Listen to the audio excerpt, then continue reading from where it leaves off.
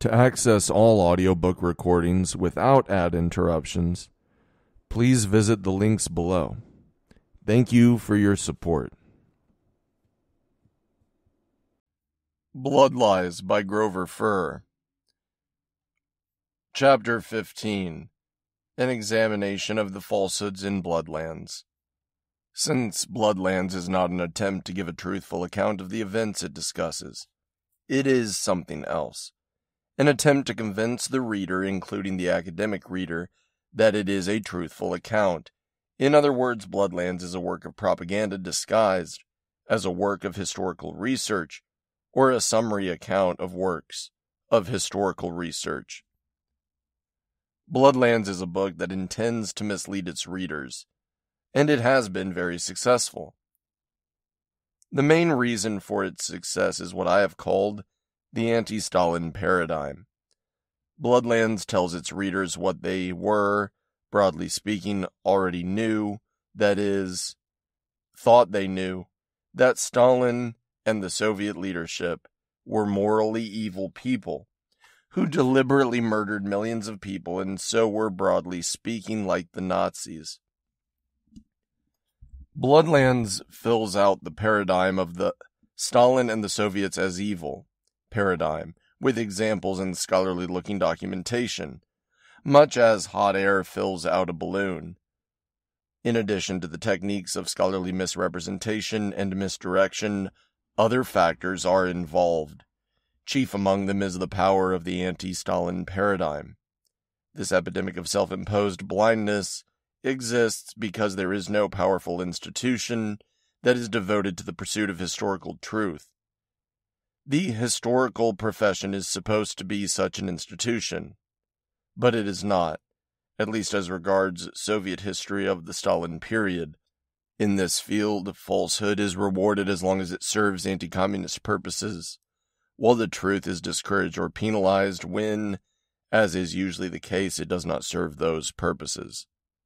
The techniques of misdirection employed in Bloodlands are not original or sophisticated. Once they have been pointed out, they appear almost transparent, but they have fooled dozens of reviewers, including academic reviewers. At the time I am writing this, May 2014, I have yet to find a single reviewer who has identified even one of the dozens of falsifications in Snyder's book.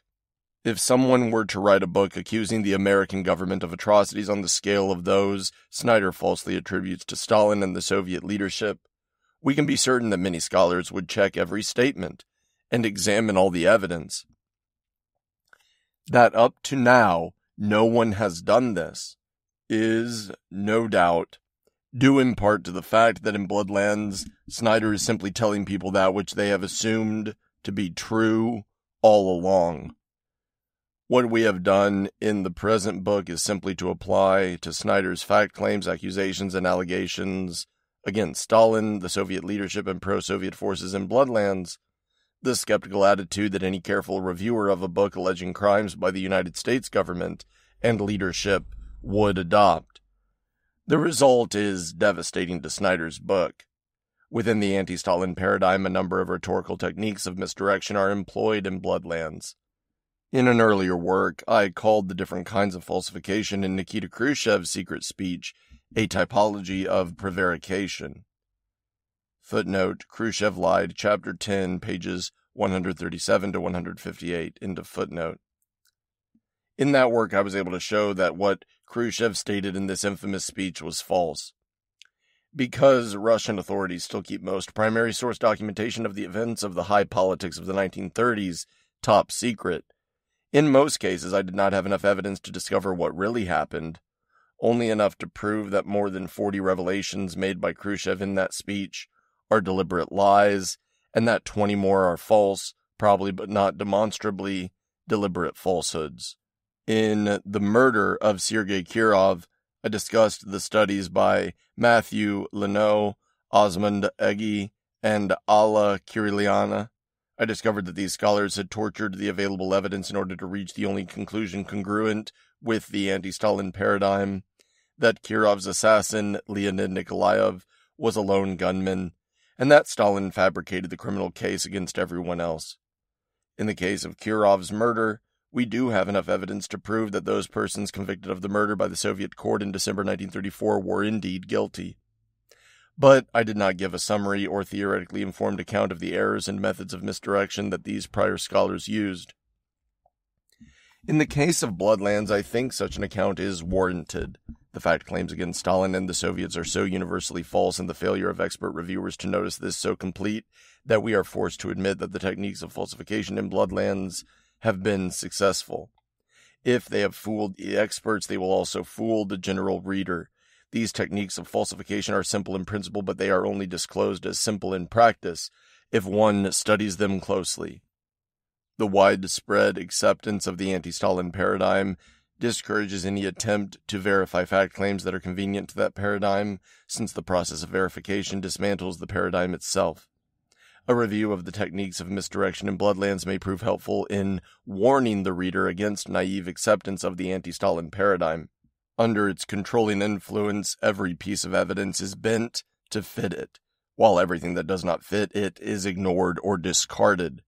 In the ideologically charged field that is Soviet history of the Stalin period, no accusation of wrongdoing against Stalin, the Soviet leadership, or pro-Soviet forces, no matter what its source, should ever be accepted as true unless it has been thoroughly verified. The sooner this fact is generally recognized and the sooner the practice of verifying evidence that fits the anti-Stalin paradigm is taken seriously, the better for those who wish to discover the truth. Methods of falsification in Bloodlands. Avoidance of objectivity takes different specific forms. There are many different ways to make fact claims without evidence.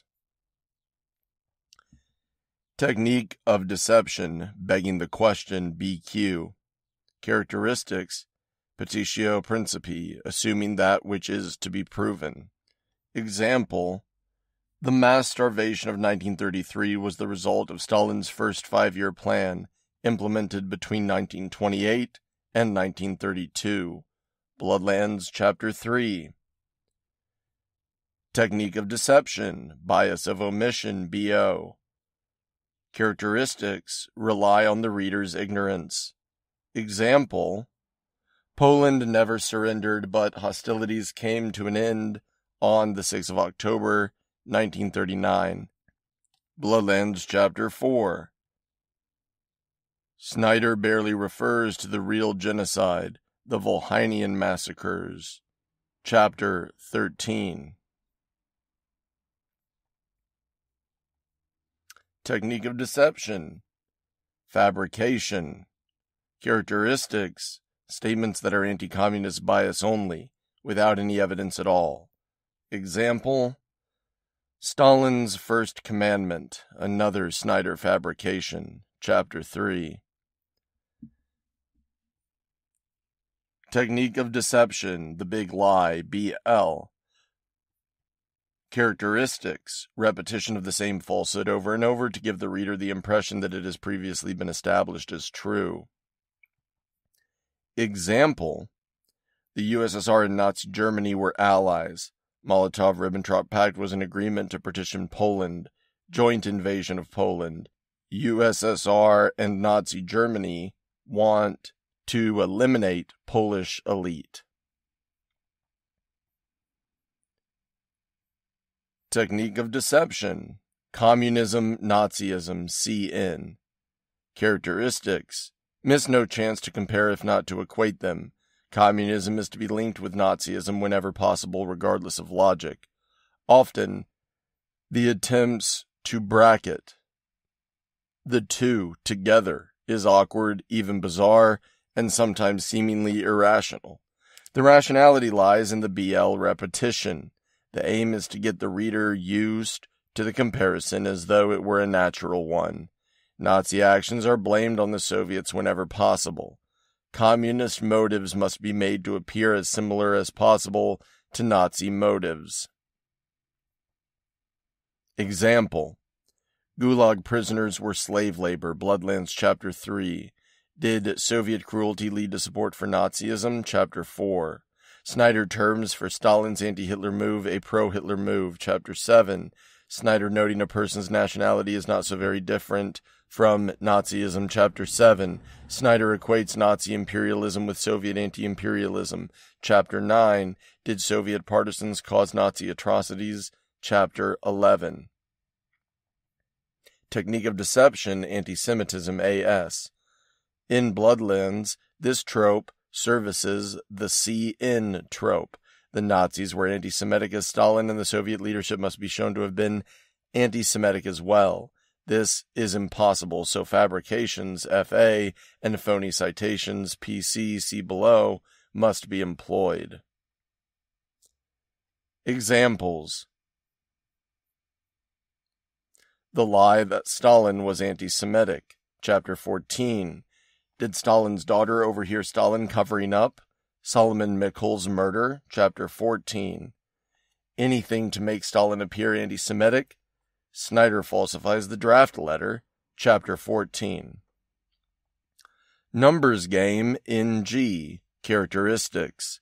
This trope also services the see-in trope. For the communism, Nazism, Stalin-Hitler comparison to work, it must be asserted that the Soviets murdered very large numbers of people, since the Nazis did so. Examples, more false numbers of victims. Chapter 13. Technique of deception, phony citation, PC. The work or works cited as evidence in support of a fact claim do not in reality support it. Examples. The lie that Stalin spoke of an alliance with Hitler, Chapter 8. Snyder falsifies Stalin's words, Chapter 14. Technique of deception, anti-communist scholarship, AC. Characteristics. Often the PC is taken from secondary sources by other anti-communist scholars. Example. A great many of Snyder's false fact claims are taken from AC scholars, such as these. Snyder's fundamental source, a Hitler supporter, Chapter 4. Snyder falsifies the Nalibaki massacre, Chapter 11. Technique of deception, false or falsified quotation. Characteristics. This is a hybrid category. Sometimes there is no real source for the quotation at all, which makes it a special kind of FA, a fabricated quotation. Sometimes a genuine quotation is cited incorrectly. The quotation really says and means something else. Examples. Were women routinely raped, robbed of food? Chapter 2. Snyder. 500,000 youngsters in watchtowers. Chapter 4. Technique of deception, psychologizing, PS. Snyder claims that Stalin was thinking something. Examples. Stalin's new malice, Chapter 3. Snyder reads Stalin's mood, Chapter 7. Snyder claims that Stalin hated all Poles, Chapter 7. Technique of deception, anti-communist statements that do not prove anything but sound bad, SB. Examples. Stalin's personal politics, Chapter 3. Technique of deception, first-person accounts, FP. Examples, see discussion below. First-person accounts, FP. A final category that does not lend itself to tabular presentation is that of the first-person account. Snyder uses them a lot in Bloodlands. The deception comes when, as in Bloodlands, they are used as though they can establish an historical fact. The problems of first-person accounts are as follows. They are normally collected long after the event, but memory is a creative process. Memories change, often to fit ideological assumptions made later in the person's life. Such memories are useless as historical evidence, even as evidence of the personal experience of the individual whose account it is. The principle testis unus testis nullus applies in all but exceptional cases. One testimony is not sufficient to establish that an event occurred. First-person testimony is often collected in a biased, unrepresentative way. For example, the book by Kovalenko from which Snyder took his story of Petroveldi was compiled by selecting 1,000 personal accounts of the famine of 1932 to 1933 from among 6,000 collected, but only negative accounts were published. First-person accounts are often used for their emotional appeal. The appeal to emotion has long been recognized as a rhetorical strategy to disarm rational attempts at evaluating evidence. In short, as a technique of propaganda. Snyder uses purported first-hand accounts of the famine, even without source criticism. Some of these accounts come from the works of Nazi collaborators. Such accounts are not on evidence that any specific event actually occurred. The Petroveldi story in Chapter 1 of Bloodlands that we examined in the introduction is a good example of this. Analysis of the prevarications in Bloodlands. The international success of a work as corrupt as Bloodlands requires explanation. How can a book that is largely composed of demonstrable, provable falsehoods have been published? Once published, how can it be praised? By newspaper and magazine reviewers, and by professional historians, whose job it is to critically examine historical studies. How can a work utterly lacking in integrity be published in the hundreds of thousands of copies, garner awards in several countries, and be translated into dozens of languages? Part of the answer lies in the historical role of pseudo-scholarship as propaganda for anti-communist purposes. The demonization of Soviet history dates back to the revolution itself. Already in 1920, Walter Lippmann and Charles Merce showed how the New York Times newspaper of record then as today reported the triumph of the whites and the defeat of the reds numerous times, always falsely. Lippmann and Merce concluded that the reporters had not deliberately lied. Rather, they had reported not what they saw, but what they and their bosses wanted to see. Footnote, Walter Lippmann and Charles Merce, A Test of the News, Supplement to the New Republic, August 4th, 1920. End of footnote. The Times' reporters included Walter Duranty, later to be attacked for being insufficiently anti-communist when in the 1930s he insisted on reporting only what he saw or knew for a fact, rather than what he had not witnessed. Bloodlands was published by Basic Books, a commercial rather than an academic publisher. Academic presses require that manuscripts submitted for publication be vetted by academic specialists in the field. This does not guarantee that falsehoods will be caught and that standards of evidence, routine in other areas of history will be observed. Nevertheless, I suspect that at least some of the more glaring falsifications in Bloodlands might well have been recognized as such by an academic review, unless the reviewers had been selected more for their anti-communist fervor than for their excellence of research. For example, there is a good chance that academic reviewers would not have permitted Snyder's account of the fraudulent Holodomor to pass without at least some qualification, and the millions of deliberate murders of the Holodomor fraud are essential to Snyder's Stalin-Hitler communist-Nazi comparison. Without them, he would have had no book. But academic vetting is not necessary in commercial publishing. The many awards Bloodlands has garnered from newspapers and magazines are understandable. All these publications are dogmatically anti-communist. Indeed, some of them, like the Wall Street Journal and Reason magazine, stand politically on the far right. But when it comes to hostility to Stalin, there is often little or no difference along the continuum from left liberal to neoconservative. And it is publicity and promotion from these publications that determine commercial success, hence non-fiction bestseller, etc. The author and his publisher are making a lot of money. Not a careful search for the truth, but profit is the goal of commercial publication. And anti-communist bias is not a barrier, but a requirement for mass commercial success. Bloodlands has not been greeted by scholars with the criticism it deserves. On the contrary, many academic specialists in the field of East European history have praised the book, although, as the reader of the present study realizes, Bloodlands is composed of little except falsehoods concerning the actions of Soviet leaders and Soviet and communist actors. These academic reviewers have managed to miss virtually all of them. 3 review forums on Bloodlands. As illustration of this fact, we here consider the first 3 review forums in professional historical journals that Snyder himself listed on his webpage as of April 2014. Together they represent considered responses to Bloodlands by 13 prominent academic scholars. Book reviews and review forums are of some value if the participants really are expert in the same field as the subject of the book. But, in the present case, only 2 of these 13, Hiroki Kurumaya and George Babarowski, are specialists in Soviet history of the Stalin period.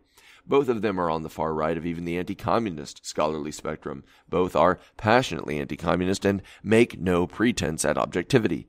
Babarowski has nothing of interest to say at all. Kurumaya is the only one of the 13 who questions whether the Soviet famine of 1932 to 1933 was in fact a deliberate mass murder.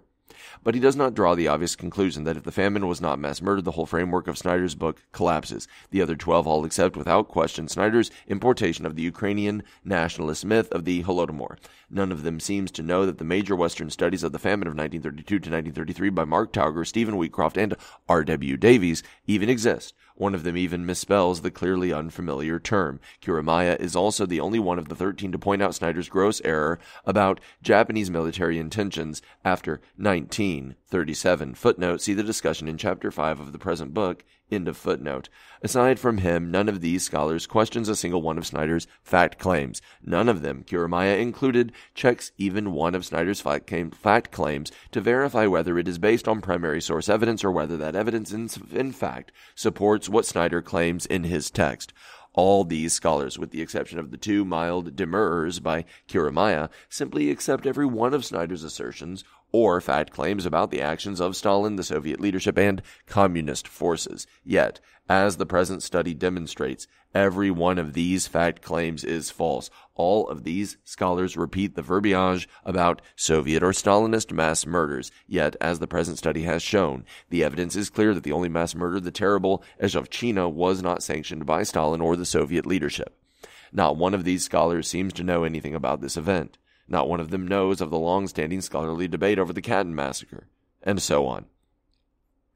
Kuromaya and Babarowski aside, the rest of the reviewers, 11 out of the 13, are specialists in Nazism, or in the Holocaust of Jews, or in Eastern Europe. They show profound ignorance about the historiography of the Soviet Union during the 1930s. They are not in the least qualified to judge whether Snyder's fact claims about Soviet history are accurate or not. Of course, they themselves knew this, but none of them was forthright enough to admit it. Whether knowledgeable about the history of the Stalin era or not, all of these scholars could have done what any reviewer should do. They could have selected a few of Snyder's assertions about Soviet history and then checked Snyder's footnotes to see whether those references supported what Snyder claims they support. If unable to read Polish or Ukrainian, they could have asked help from colleagues. This is elementary, the kind of thing graduate students are trained to do, what PhD students regularly do in the course of researching for their dissertations. Moreover, if it is not done, then the readership is being deliberately misled. These scholars are giving the impression that they can approve or certify Snyder's research when they know they themselves are in no position to do so. They claim they have found Snyder's research to be good. Most of them say as much, while in reality, they are taking Snyder's book on faith. But they don't admit this. These scholars cannot escape responsibility for their endorsing Snyder's research when in reality they had no idea whether it is good or not. However, it is not only a question of their individual failures, it is the system of academic review as it exists. They simply acted in accordance with it. It is the system itself that is really at fault. For her review to be of any value to others, a reviewer of a scholarly book has to be an expert on the same subject as that of the book itself. Then she has to spend serious time and effort studying the book and its research. But this seldom happens. Book reviews count little in a scholar's career, so few scholars spend much time on them. If the book is on a subject the scholar knows very well, then her independent judgment can indeed be of value. But when, as in this case, the book is on a subject that the scholar knows little or even nothing about, her judgment is worthless. The scholar should either recuse herself or write only about those aspects of the book she is expert on, and openly admit that she does not know enough about the other parts of the book to have any opinion about them. But none of the reviewers in these 3 review forums were forthright enough to do this. Therefore, their endorsements of Snyder's book are dishonest. They misled their readers. To understand how this can happen, we must briefly examine the system of anti-communist pseudo-scholarship on Soviet history of the Stalin period that not only permits but lavishly rewards dishonest works like Bloodlands. Objectivity. In any field of study, it is essential that the researcher determine to be objective from the outset of his study. History is no different. The historian must make every effort to survey all the primary sources that bear upon his subject and all the secondary sources that study this evidence, regardless of whether these secondary sources reflect the same biases, preconceived ideas, or values as his own. Since objectivity is, among other things, an attitude of distrust of the self and of one's own preconceived ideas and biases, the historian must compensate for her own limitations by trying especially hard to give a supportive reading to primary and secondary sources whose tendency is opposed to her own biases and preconceived ideas. At the same time, she must determine to be especially suspicious of that evidence and those works of scholarship that tend to confirm or agree with her own biases. to counteract her natural tendency to look with special favor upon statements that reflect her own views. In her historical practice, the historian must observe the tenets of objective research from the outset and even before. If the historian does not begin with a determination to find the truth, no matter whose ox is gored, ready at every moment to discover a truth that she finds disillusioning, her research is doomed. He will never stumble across the truth by accident along the way. Moreover, if an historian does not begin from a determination to discover the truth, we must ask the question, what then is her purpose in writing her book? If she is not out to discover the truth and report it to her readers, what is she doing? Snyder ignores every tenet of historical objectivity. Therefore, no one should be surprised that his book is devoid of historical truth. It could not be otherwise. Anti-communist scholarship. Snyder's determined flouting of objectivity would be of little consequence if it were an exception. Bloodlands and similar works would be rejected during the vetting process and not be published. Those works that for whatever reason managed to evade the vetting process and be published anyway would be quickly critiqued, their errors, carelessness, and deliberate dishonesty identified and exposed. Negative reviews would warn potential readers away. This is how the system of scholarly and semi-popular reviewing is supposed to work, but in reality it does not work this way. Scholarship on the Stalin period in the Soviet Union is constrained by an informal but strict code of political correctness. Stalin must be depicted as a moral monster, and the Soviet Union during his time as a place of government-sponsored mass murder and repression. No substantive deviation from this formula is tolerated. Only rarely can one find a refutation of even the most absurd accusations of crimes by Stalin. In his 2010 study that concluded that Stalin did not have a hand in the murder of Sergei Kirov in Leningrad on December 1, 1934, Matthew Leno felt compelled to write a 2-page profession of his anti-communist and anti-Stalinist convictions. Leno admits that he did so lest someone should suspect him of being pro-Stalin for rejecting an interpretation which had been abandoned by Soviet and Russian experts for decades and for which there had never been any evidence in the first place. Even this is an exception. Claims that Stalin committed some crime, no matter how poorly supported by evidence, are typically passed over in silence if really absurd, and otherwise are accepted and even repeated, as Snyder does many times in Bloodlands. In history of the Stalin period, a kind of Gresham's law prevails, where bad scholarship drives out the good. When good scholarship is produced, it is carefully written, so as to not contradict any tenets of anti-Stalinism that the researcher thinks may be an inviolable part of the anti-Stalin paradigm. Good research is being done in the field of Stalin-era Soviet history, but it is typically confined to the close examination of primary sources, especially when newly available primary sources are used. Research that is narrowly focused on specific events, places, and time periods can be very revealing, even when marred by bias. Research that reproduces new primary sources can be valuable because flawed interpretation can be discarded and the texts of the primary sources themselves appropriated for more objective research. An anti-communist scholarly environment or industry has been created where scholars churn out anti-communist falsehoods and then cite each other's falsehoods as evidence that the falsehoods are true. Primary sources are distorted by misinterpretation or ignored entirely. The scholars or academic practitioners in this industry assume in their writings that it is not primary source evidence and its interpretation but the consensus of anti-communist researchers that establishes a statement as true. Snyder follows this practice with enthusiasm. Bloodlands is a product of it. Snyder rarely cites primary sources at all. When he does, he gets them wrong.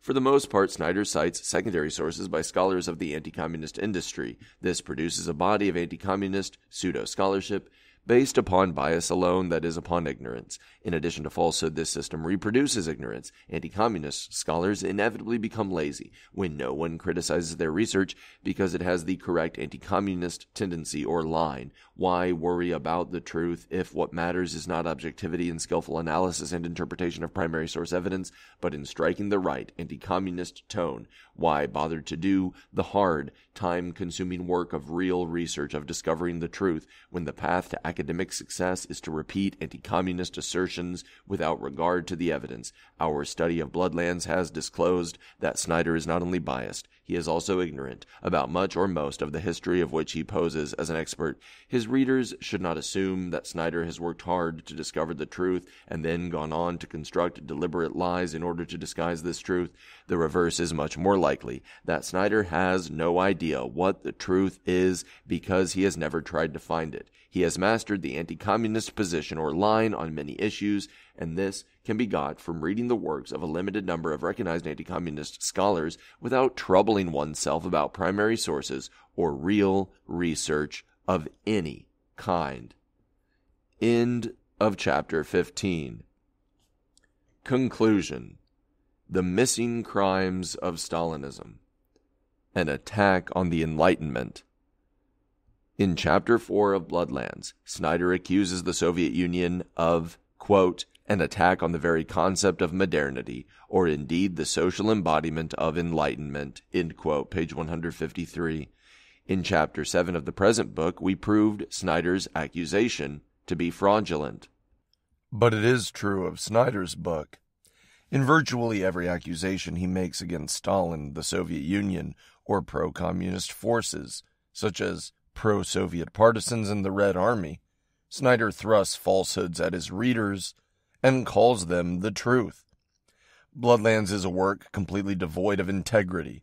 It is a cloth woven of lies and falsifications from beginning to end, an outrage against the canons of historical research and the historian's responsibility. As such, it is itself an attack on the Enlightenment, debauching history to serve political ends. Failure of the field of Soviet and East European history. Bloodlands has received many very positive reviews by professional historians in historical journals. A few reviewers have questioned Snyder's historiographical or theoretical paradigm. Still others, experts on the history of the Jewish Holocaust, have criticized him for his tendency to repeat the nationalist mythologies of today's right-wing Eastern European regimes.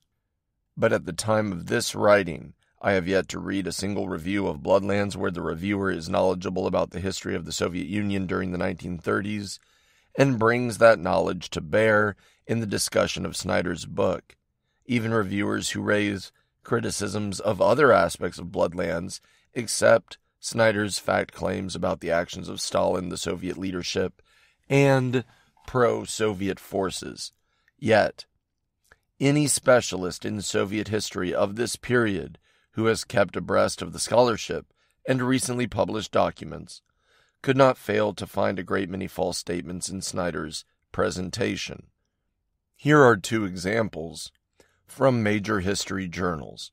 In his review of Bloodlands, footnote, Great Men in Large Numbers Under Theorizing a History of Mass Killing, Contemporary European History, 21-2012, pages 133 to 143, end of footnote, Thomas Kuhne rightly criticizes Snyder for his move to link Soviet and Nazi crimes, quote, as it seems to reduce the responsibility of the Nazis and their collaborators, supporters, and claqueurs, it is welcomed in rightist circles of various types. German conservatives in the 1980s who wanted to normalize the German past, and East Europeans and nationalists today who downplay Nazi crimes and upplay communist crimes in order to promote a common European memory.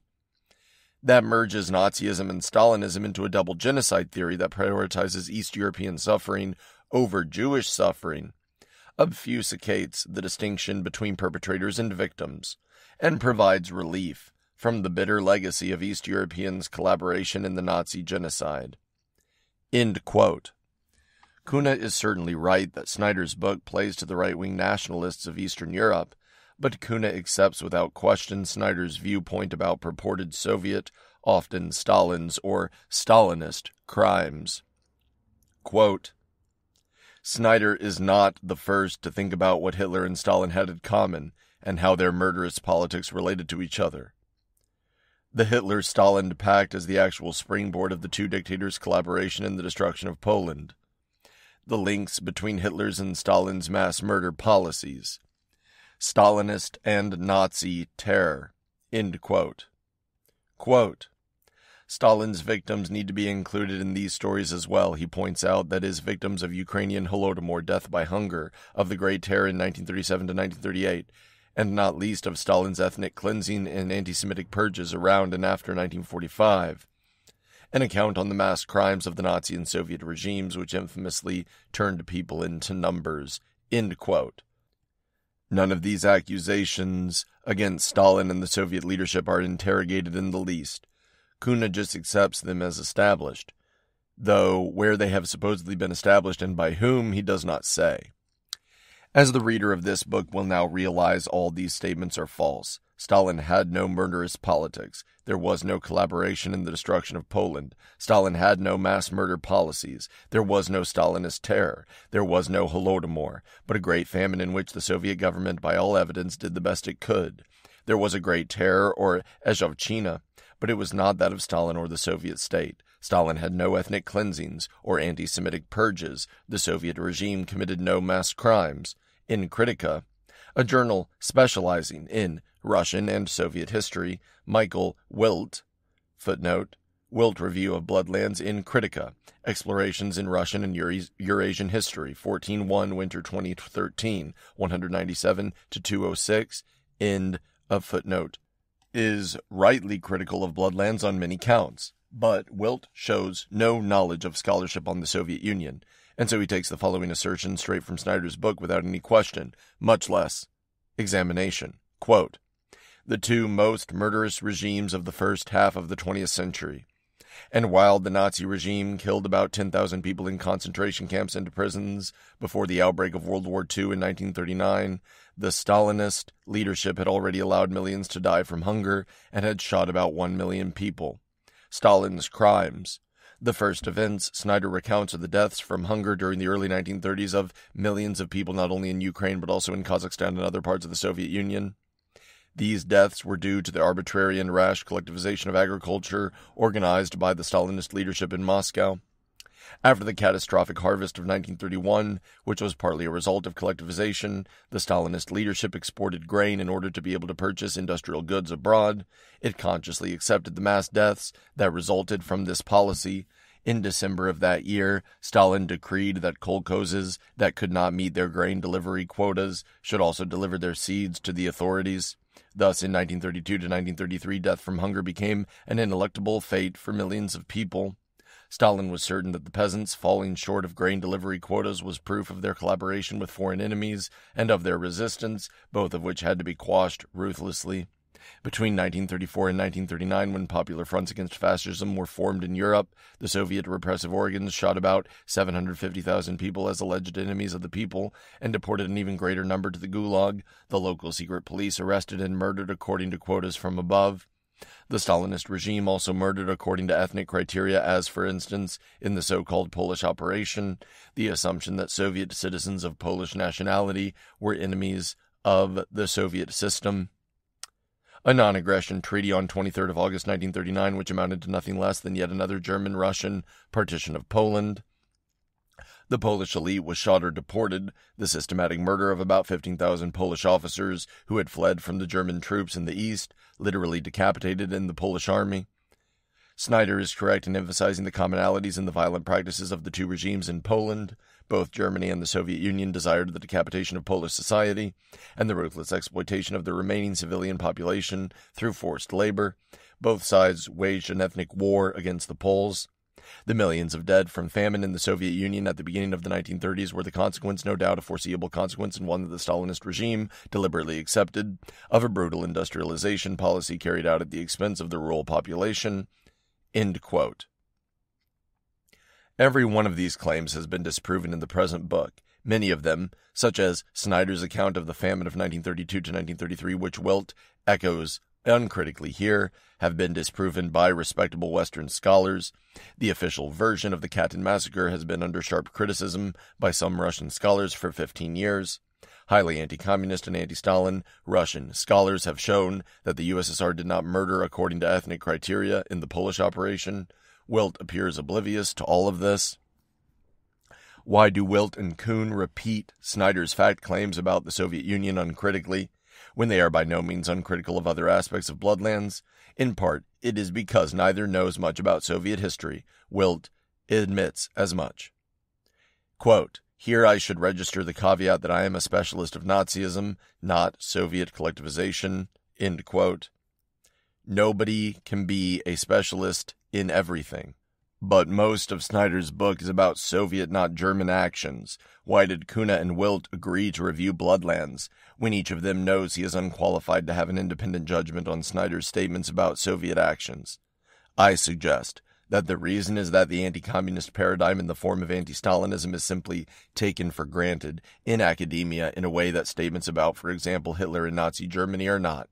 The scholarship on Hitler is meticulous and detailed. Misstatements about Nazi actions and crimes are caught, parsed, and subjected to criticism. But claims of Stalin's crimes are accepted without any interrogation at all. How could this happen? No scholarly field should function like this. It is a disgrace that a book like Snyder's could be published and widely read for years, while his falsifications, phony references, dishonest use of sources, and incorrect statements pass not only unchallenged but accepted, even praised by professional historians. Any graduate student in this field could check Snyder's evidence and find what I have found, that every allegation of crimes against Stalin and the Soviet leadership is false. Could a collapse of the historian's responsibility of this magnitude happen in any area of American or British history? Always accepting the history of the communist movement in those countries? I doubt it. The spectrum of viewpoints in those fields is too broad. There are no sacred cows so firmly ensconced as such that all criticism or all praise of them is a priori rule that abounds. There is no excuse for the ease with which statements about crimes of Stalinism, unsupported by primary evidence, have been and continue to be accepted as truth. But there is an explanation. From its inception as an academic discipline, the primary function of Soviet studies has been to provide a fount of anti-communist propaganda, propped up by scholarship or the appearance of it. For several generations, anti-communist Russian exiles were among the most prominent figures in the field. Their anti-communist bias was enhanced by the advent of the Cold War and abetted by an influx of Soviet defectors, some of them former Nazi collaborators. The range of viewpoints acceptable in the field has been stretched to include Trotskyists and socialists of the social democratic type, but pro-communist viewpoints and researchers with an openly pro-communist orientation have always been excluded. This makes sense once one recalls that this field was created as a weapon against Soviet communism from the beginning. More than 2 decades after the end of the Soviet Union, the field of Soviet history remains first and foremost a weapon of political and ideological warfare. It has never encompassed those who challenge what I have called the anti-Stalin paradigm of Soviet history. Anyone who insists on drawing conclusions about Soviet history based upon evidence rather than upon ideological grounds. The strength of the anti-Stalin paradigm. Indeed, in important respects, the ideological blinders in this field have hardened since the end of the USSR because of the post-Soviet states. Ukraine and Poland, and in a somewhat different way, Russia too, have constructed national mythologies along rigidly anti-communist lines and upon historical falsehoods. Today, a professional historian in the field of Soviet or Eastern European history cannot get published, get access to archives, be invited to historical conferences, in short, have a career, if she seriously questions the mendacious historical mythologies propagated by the political and academic elites in these countries, such as the Katyn massacre, the Holodomor, or the innocence of Marshal Tukhachevsky or Nikolai Bukharin. The history of the Soviet Union is fatally constrained by the anti-Stalin paradigm. It is simply not done, virtually taboo, to find Stalin not guilty of some crime or other he has been charged with. If the evidence does not support the anti-Stalin conclusion, then so much the worse for the evidence. It will be ignored, or phony evidence will be invented, or conclusions based on no evidence at all.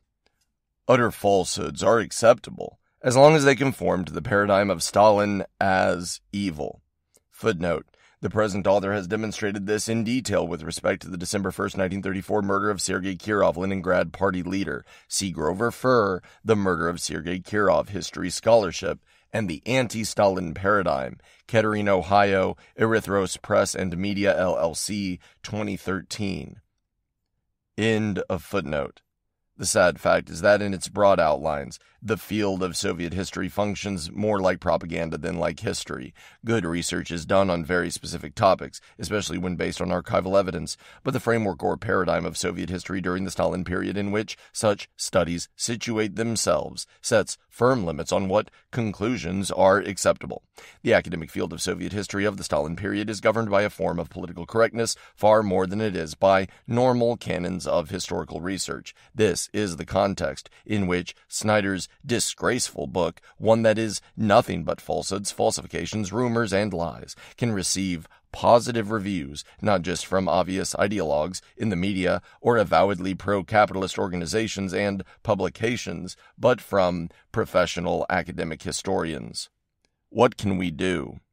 The most basic conclusion of this book concerns Snyder himself. Nothing he writes about Stalin, the Soviet Union, communism, or Eastern European history can be assumed to be accurate. Every claim he makes must be double-checked. After all, that is what this book presents, a check of every statement of an anti-communist tenor that Snyder makes in Bloodlands, with the result that all of them are false. Fabrications. A scientist who is exposed as guilty, not just of making an error here and there that is inevitable, but of nothing but errors, of making nothing but false statements, and therefore of reporting nothing but false results, would be distrusted by fellow scientists forever thereafter. Science functions on the presupposition that the scientists of the past have reported truthful results in their work, results which can be used in the future work of other scientists. We would not trust the research of a biochemist hired by the Tobacco Institute to provide evidence that cigarette smoking was not causally related to lung cancer. We would assume his research was in reality not research at all, but propaganda aimed at a preconceived and false result. Distrust. Historians work in an analogous way. One historian who does false research and reports untruthful results is a threat to the field as a whole. His work should never be cited, since it cannot be trusted, like the biochemist hired to produce genuine-looking but phony research to support a preconceived conclusion. A historian who writes anti-communist propaganda in the guise of research has produced not history, but propaganda. He has violated the canons of the historical profession. His work can never be trusted again, but distrusting Snyder's work in the future is too narrow a response to Bloodlands. Snyder has failed to find a single crime of Stalinism, despite his own best efforts and those of a battalion of Polish and Ukrainian academics. If they had found any such crimes of Stalinism, we can be sure that they would have reported them, but they did not find any, hence all the falsifications. This means that, as far as Soviet history of the Stalin period is concerned, all allegations of crimes of Stalinism, crimes of communists, should be reflexively distrusted. We should be even more suspicious when such allegations emanate from persons with a preconceived ideological anti-communist commitment. A renewed insistence upon objectivity. We need to distrust anti-Stalin allegations and anti-communist stories unless and until we can verify them ourselves. But we also need to take steps to ensure, as far as possible, our own objectivity in historical inquiry. Everyone has preconceived ideas. It is one's own preconceived ideas and biases that are most likely to mislead one. To maintain a determination to be objective, a historian must develop the habit of giving an especially generous reading, suspending doubt and suspicion to a considerable extent to any evidence that appears to go contrary to one's own preconceived ideas, and b. adopting an especially critical attitude towards any evidence that tends to support one's own preconceived ideas or ideological positions. A further technique is to have colleagues who are aware of your preconceived ideas and commitments give a critical pre-publication reading to your research, having been asked in advance to be on the lookout for places where you may have unintentionally allowed your own prejudices to override your commitment to objectivity. The falsehoods of Polish nationalist mythology. Snyder has chosen to adopt the framework bias and falsehoods that characterize the work of Polish anti-communist nationalist historians. We have checked the evidence cited by Snyder in support of his fact claims and found that it is fraudulent. Either it doesn't exist at all, or it points to conclusions different from the conclusions Snyder draws, even contrary to what he claims. Since, in the main, Snyder is rehashing Polish nationalist mythology, we have, in effect, examined the main premises of that mythology and show it to be false. Specifically, we have examined and refuted the following myths. The Kreshy Wschodni, Eastern Borderlands, the Polish term for the Western Ukraine and Western Belarusia, were inalienable parts of Poland. Myth. Fact. The Kreshy became part of Poland in 1921 through military conquest in an imperialist war with Soviet Russia. The Polish government held no plebiscites to ask the population whether they wished to be in Poland or not. The Kreshy never had a majority Polish population. Poland had to have recourse to a large-scale program of settling Poles, mainly military men, in these areas in the hopes of Polonizing them, making them more Polish. These settlers became the imperialist infrastructure of the Kreshy. Myth.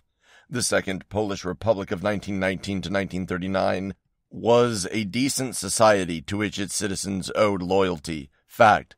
Poland was strongly imperialist. The Polish army seized Vilnius from Lithuania in 1922 and the Chechen area of Czechoslovakia from that country in October 1938. As late as January 1939, Polish Foreign Minister Joseph Beck told German Foreign Minister Joachim von Ribbentrop that Poland had aspirations to the Black Sea, that is, to take over about half of present-day Ukraine. Polish nationalist historians never discuss these land grabs as imperialist. The long-term aim of the Polish ruling elite was a Poland with the borders of the 18th century, when the Grand Duchy of Poland and Lithuania encompassed western Ukraine to the Black Sea and most of present-day Belarus.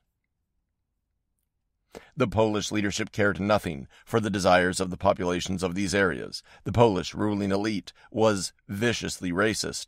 Only Roman Catholics were considered Poles. All minorities suffered significant discrimination, which increased during the late 1930s. Myth. The Molotov-Ribbentrop Pact was a plot to destroy Poland and provided for a joint German-Soviet invasion. Fact. This is false. The MR Pact divided Poland into spheres of influence, requiring that the German army would have to withdraw from eastern Poland. This pact would have preserved an independent Polish state if the Polish government had not abandoned the country and its inhabitants to the Nazis. Myth. The Soviet Union invaded Poland on September 17, 1939. Fact. There was no such invasion. The USSR occupied western Ukraine and western Belarusia to prevent the Wehrmacht German army from marching up to the Soviet border. The USSR's claim that it remained neutral in the German-Polish War was accepted by all the Allies except the Polish government in exile. Myth. Hitler's Germany and Stalin's Soviet Union were allies. Fact. There was no alliance of any kind. The MR Pact was a non-aggression pact. Myth. German and Soviet troops held a joint victory parade at Brest-Litovsk. Fact. The parade was a handing over of power from the German army to the Red Army. Since under the MR Pact, Brest was within the Soviet sphere of influence. Footnote. A related myth is that the Nazi Gestapo and the Soviet NKVD held 3 conferences at which the killing of the Polish elites was planned. There is no evidence whatever for such conferences. Not all Polish nationalists make this specific claim today. Snyder does not mention it. End of footnote. Myth. In April and May 1940, the Soviets shot about 22,000 Polish prisoners, including officers, in a series of mass murders known as the Katyn Massacre. Fact. As of 2013 at the latest, some historians would choose a much earlier date. We have clear evidence that the official version of the event known to history as the Katyn Massacre is false.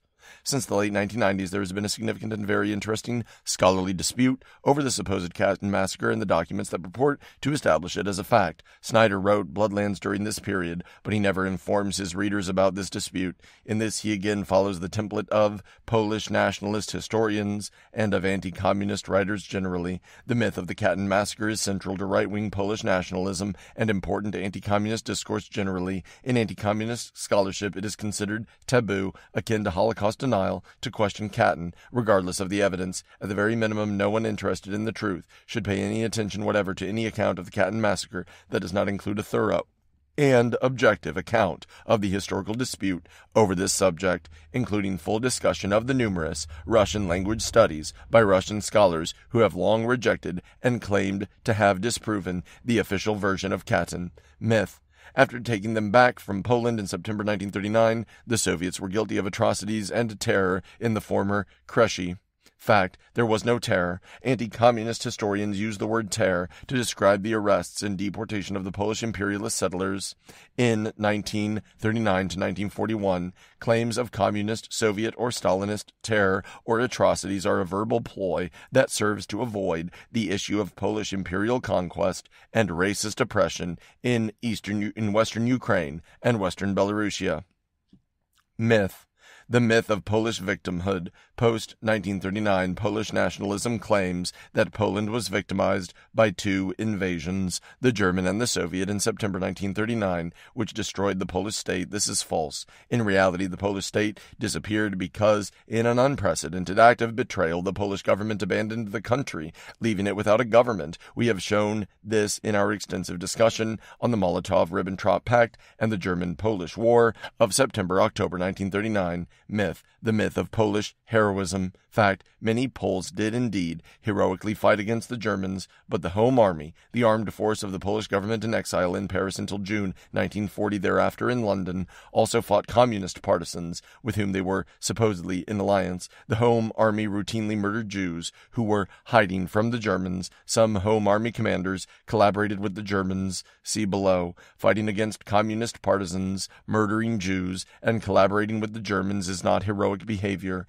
The Polish People's Army, AL, and the pro-Soviet Polish Army, WP, led by Zygmunt Berling, did fight the Germans heroically. They did so without anti-Semitic terror or collaboration with the Germans. These forces were pro-communist and led by communists. Praising Polish communist forces or expressing pride in their accomplishments is taboo in mainstream Polish nationalist historiography because that historiography promotes not truth but political correctness in the form of anti-communist lies. Myth. Poland faced two totalitarianisms, Nazi Germany and the USSR. Fact. This is false, just another verbal ploy, a play on words. For the most part, the term totalitarianism has no fixed meaning. It is simply an epithet meaning bad.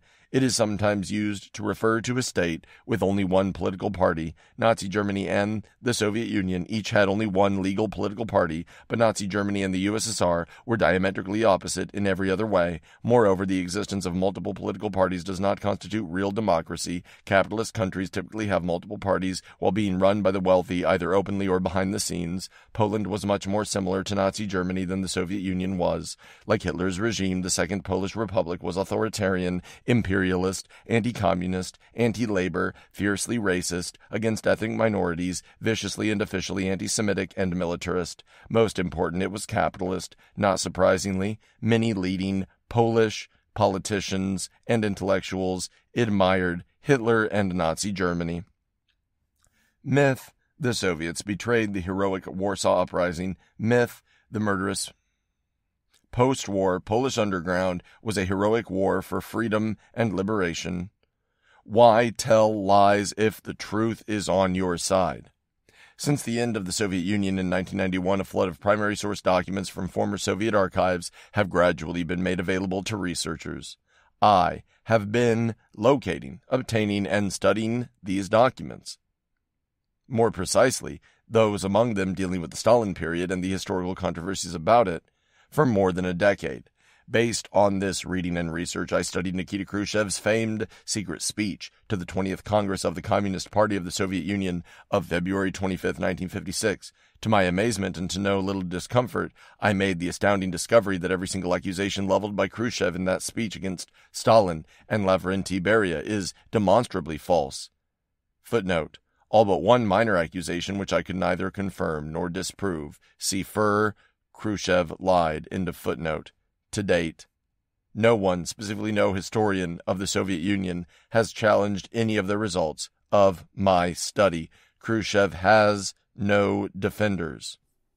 The implications of the fact that Khrushchev did nothing but lie and falsify in that world-shaking speech prompted me to scrutinize other assertions. Fact claims that Stalin or the Soviet government of the 1930s committed some atrocity, crime, or other. I read Bloodlands soon after it was published, and immediately recognized from my previous research that at least some of the assertions of crimes Snyder makes are false. I proceeded to formulate the hypothesis that many, perhaps even most, of Snyder's accusations of crimes against Stalin and the Soviet Union would turn out to be false. As it turned out, my hypothesis was correct, but it was also incorrect. I did not expect to discover that not many, not most, but virtually every accusation involving the claim of a crime of one kind or another, every crime alleged by Snyder against Stalin, the Soviet Union, and pro-Soviet forces would turn out to be false. Yet, that is the case. No ideological bias of mine, but the evidence itself demands this conclusion. Anyone who reads Snyder's book will see that he has tried to include any and all crimes and misdeeds that can be alleged against Stalin and the Soviet Union between the period of collectivization virtually until Stalin's death in 1953. It is worthy of note that Snyder wasn't able to find even a single genuine crime. This bears repeating. Not one of the crimes alleged by Snyder against Stalin and the Soviet leadership is genuine. All are fabrications. Snyder was unable to find a single example, not even one, of a crime that really was committed by the Stalin and or the Soviet leadership. The implications of this fact should be considered. Snyder has not done all his research by himself. He has had the resources of many ideologically committed anti-communist researchers of Eastern Europe, especially of Poland and Ukraine, whose governments sponsor research facilities specifically devoted to fabricating tales of communist atrocities. It appears that some of these professional anti-communist researchers may have helped Snyder. In addition, Snyder has been able to draw on decades of publication by well-funded Cold War publicists and propagandists. Snyder has also had at his service the magnificent bibliographical and research facilities of the major research libraries and institutes of the world, and yet despite all these resources, human and material, Snyder has not been able to find even a single crime that Stalin or the Soviet leadership of his day was guilty of. He has not been able to identify even a single genuine crime of Stalin or crime of Stalinism. He has had to fabricate them all, or more often, to repeat fabrications alleged by others before him. Where are the crimes of Stalinism? It is in principle impossible to prove a negative. You can only prove a positive. You can't prove that Mr. X was not present in, say, Moscow on a given date and at a given time. All you can do is to prove that Mr. X was somewhere else, say, Leningrad, on that same date and at that same time. This means that in principle no one can prove that Stalin and the Soviet leadership at his time did not commit even a single crime, that the set of events that historians conventionally call crimes of Stalinism is an empty set. However, the fact that the combined efforts of all the anti-communist, anti-Stalinist researchers in the world over a period of more than 70 years, all the king's horses, and all the king's men, footnote, from the British nursery rhyme Humpty Dumpty sat on a wall, end of footnote, and with the facilities of all the world's best libraries and archives, have not been able to come up with a single genuine crime of Stalin of the period 1932 to 1945, this is a fact that is worthy of attention. It is strong evidence in support of the negative conclusion that there were no such crimes of Stalin, for if there were any such crimes, surely these highly motivated and well-provisioned anti-communist researchers, with unprecedented and privileged access to the archives, would have found them by now. Of course, there are really a number of categories of acts that have been termed crimes of Stalinism. One is the category of acts that are crimes by any definition, such as deliberate killings of innocent persons. This is the empty set. The anti-communists of decades have never yet succeeded in identifying even a single one of them. The second category consists of crimes against property and the resistance of the propertied. Collectivization of agriculture deprived many rich and also many not-so-rich peasants of their private property and land, just as the Revolution of 1917 deprived capitalists of their private property in the means of production, landlords of their estates, urban landlords of their rentable buildings, and so on. These were crimes by a kind of class-conscious definition, the definition of the property-owning class. At the same time, they were acts of liberation from the viewpoint of the exploited classes of workers, peasants, and many others. The liberation of Western Ukraine and Western Belarusia by the Red Army is considered a crime by the Polish nationalist imperialists. A third category is the crimes committed by members of the Soviet leadership during Stalin's period. The principal example here is the Azovchina, the mass murder of several 100,000 Soviet citizens under the pretense of fighting organized counter-revolutionary groups. This was certainly a massive crime by any standard, but a truthful account of these horrendous events is not useful to ideological anti-communists because it was carried out unbeknownst to Stalin and the Soviet government, who eventually and far too late realized what was going on, stopped it, and punished the criminals. We have presented the relevant evidence in chapters 5 and 6 of the present book. Unquestionably, the Azovchina represents a massive failure of the Soviet system. Arch Getty termed it the self-destruction of the Bolsheviks. Footnote, J. Arch Getty and Olga V. Naumov, The Road to Terror, Stalin and the Self-Destruction of the Bolsheviks, 1932 to 1939, New Haven, Yale University Press, 1999. Some such term certainly applies, but it was not Stalin's crime, in that he and the Soviet top leadership did not order it or wish it, and when they learned of it, they acted to stop it and punish the guilty. It is the crimes of the first kind, and especially alleged atrocities, mass murders, that are the subject of Snyder's book. Without them, Snyder's attempt to compare Stalin with Hitler, the USSR with Nazi Germany, and Bolshevism with Nazism falls apart. The crimes of Western imperialism. In the absence of such atrocities by the Soviet Union, it is the acts of Western imperialist countries, especially in the colonial world, that most closely resemble the crimes of Nazism. Not Stalin plus Hitler, but Churchill plus Hitler, Dadlier plus Hitler, Roosevelt and Truman plus Hitler. To quote again from Professor Domenico Lacerdo, quote, British and Western colonialism has long been compared to Hitler's colonialism. Gandhi used to say, in India, we have a Hitlerite government. Must we disguise it with softer terms? Hitler was Great Britain's sin. End quote. To count the millions of colonial victims of the Western democratic powers would be a large task. They certainly amount to the tens of millions.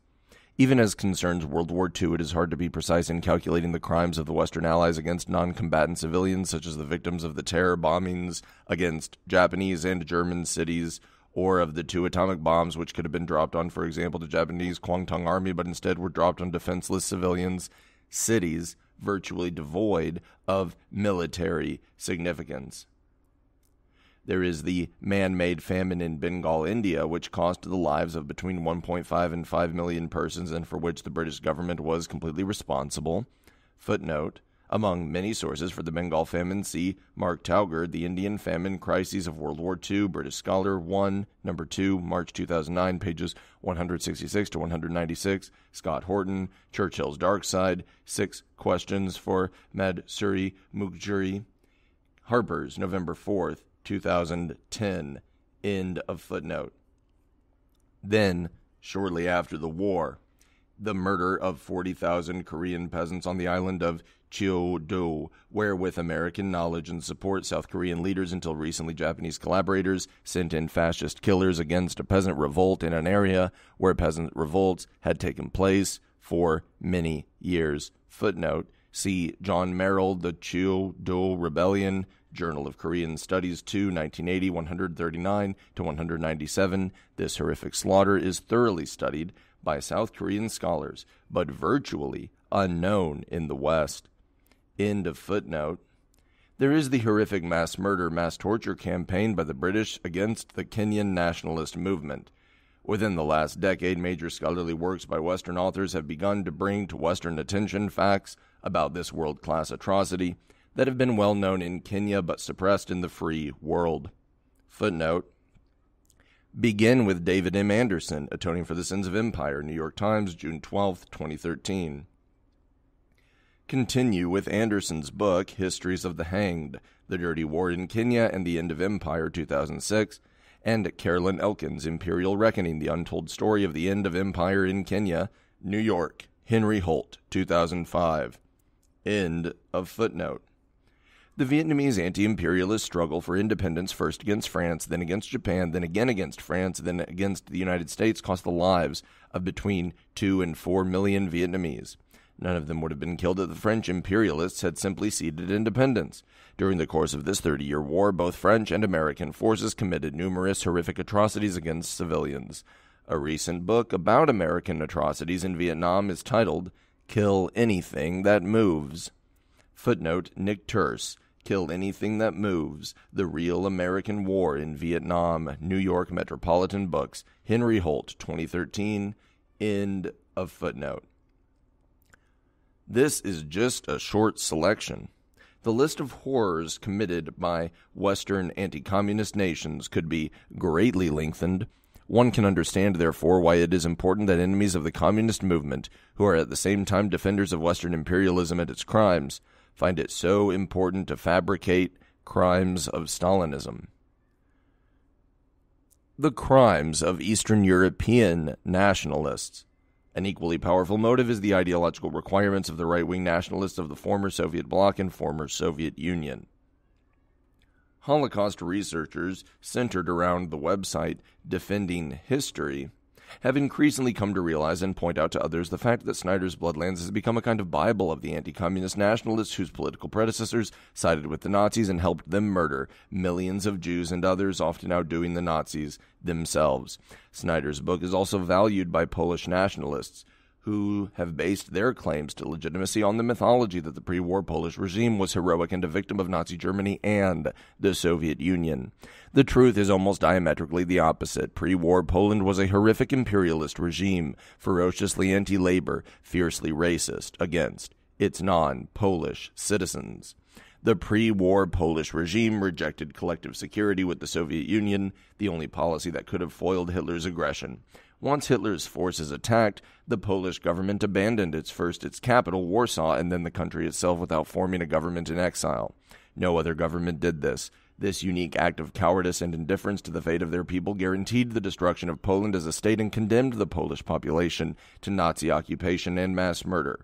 Poland had a shameful history of anti-Semitic attacks against its Jewish citizens, attacks that continued under German occupation and even after the war. Polish anti-Semitism was the fault of the Polish political, religious, cultural, and educational elite. It continues to be very strong on the Polish right today, despite the fact that few Jews remain in Poland. The Polish elite also encouraged racist pogroms against Ukrainians.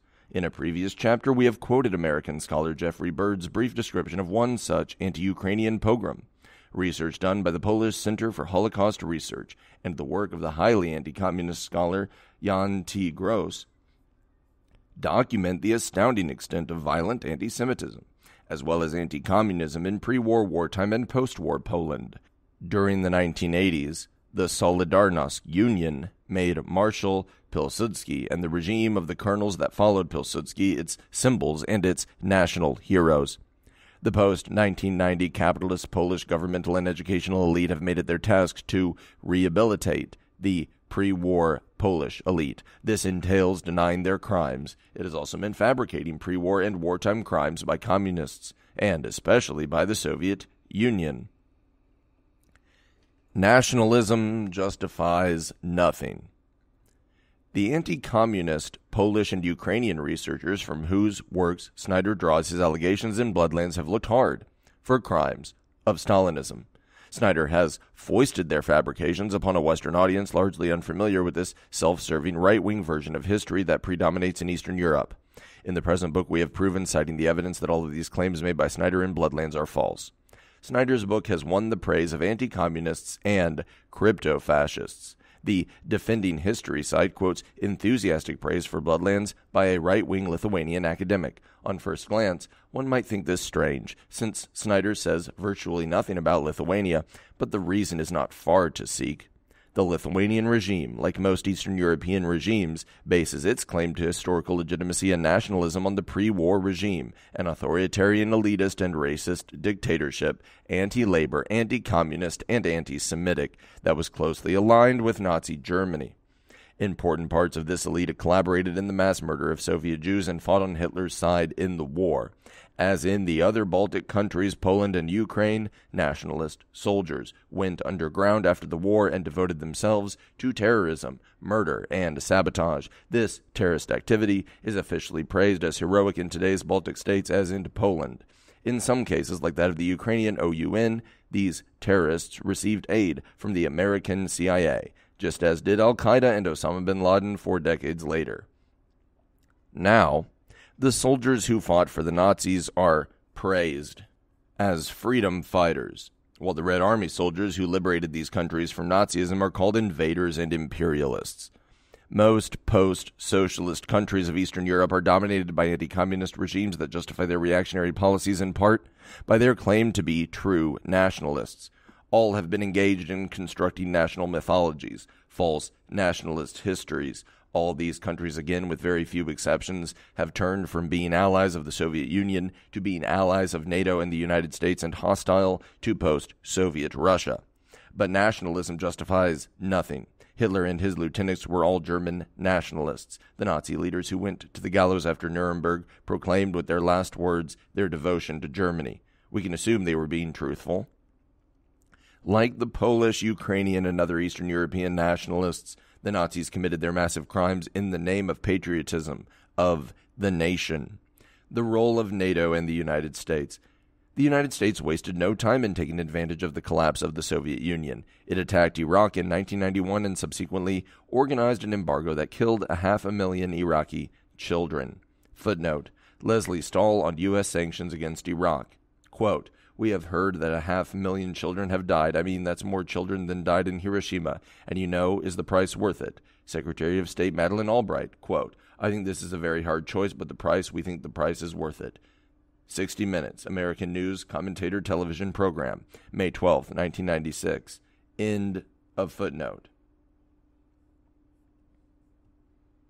In 2001, the USA led an invasion of Afghanistan and, in 2003, of Iraq, that have cost the lives of at least another 100,000 innocent civilians. None of this would have been possible if the Soviet Union had remained intact. None of it could have been done or done as thoroughly without the collaboration of the new nationalist regimes of the former Soviet bloc and USSR. The stability and legitimacy of the countries of the former Soviet bloc and former USSR are of obvious importance to the American elite, which plans to keep military forces in the Middle East indefinitely. This pits the interest of the U.S. elite against those of the Russian elite. Snyder's book plays a role in delegitimizing Russia as the successor state to the Soviet Union, just as it helps to justify the far-right and even crypto-fascist politics of Eastern Europe. Apology for Holocaust perpetrators, but not only for them. Historians of the Holocaust have been the most prominent critics of Bloodlands, but neither they nor the few other critics of this book have noted the fact that Snyder has not only falsified World War II and the role of Polish and Ukrainian nationalists, though he has indeed done that. All of Snyder's claims about Soviet crimes are also false. Yet this fact has drawn virtually no attention from Snyder's critics. It seems that they do not realize it or do not object to it. This is the task that the present book takes up. The falsehoods in Bloodlands are all of a piece, both apology for anti-communist and anti-Semitic nationalists, and falsification of what the Soviet Union did, but the latter has attracted no scholarly attention until now. Snyder is a significant figure in the American intellectual life. He is a frequent columnist for the most influential intellectual journals. His book is taken as a statement of facts. His lies and falsehoods about the Soviet Union and Stalin are accepted as true. In mainstream Western intellectual circles and even on most of the left, it is taboo to question any charge against Stalin or the Soviet Union, no matter how absurd. Footnote: Russia is one of the few countries where some space still remains in intellectual life for honest research into the Stalin period. End of footnote. If you try to challenge them, the present author has done so. The response is, you are a defender of Stalin. Footnote: An example of an essay that takes Snyder's claims in Bloodlands as fact is Estevan Diak's review, Could Stalin Have Been Stopped? New York Review of Books, March 13, 2013. As a youth, Diak was in a labor battalion in the fascist Hungarian army that invaded the Ukraine alongside Hitler's forces and that killed at least hundreds of thousands of Soviet citizens, to say nothing of Red Army soldiers. The present author wrote a response to Diak's essay and also sent it to a few email lists. End of footnote. Therefore, the present book will inevitably be called an apology for Stalin, even for Stalin's crimes. But by now the reader knows this is false. This study is simply an attempt to get at the truth, not to defend Stalin or defend the Soviet Union, but simply to discover and document what really happened using the best evidence research methods and appropriate means of deduction and conclusion. Any blow in defense of the truth is a blow for the Enlightenment, for civilization, and for the future, and against the injustices not just of the past, but of the present, and against those who lie about the past to justify their exploitative practices today. May this book contribute, however modestly, towards these goals. End of Blood Lies by Grover Furr.